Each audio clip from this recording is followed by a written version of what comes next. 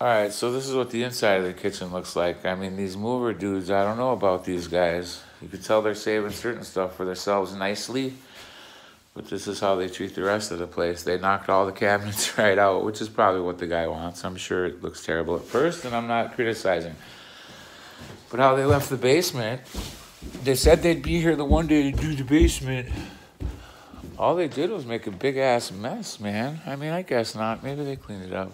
It's not so bad. They swept up a little bit here. Let me turn on a light to be fair. Yeah, they swept up the sides and put it all into one friggin' pile. I know if they dump that shit on the ground outside, this whole neighborhood is gonna be in an uproar. But there's my buddy's life, man. They just scooped it up, put it in a pile, and it's gonna go in the trash. It's fucking so sad to me.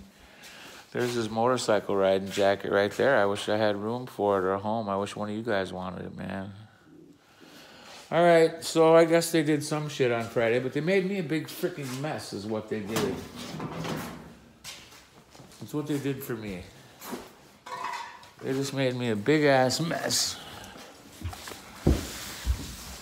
Keep this 3 large foot brace, too. Look at that.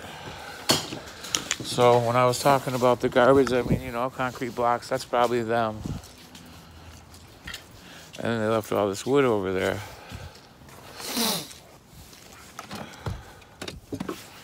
So it just sucks what people do sometimes.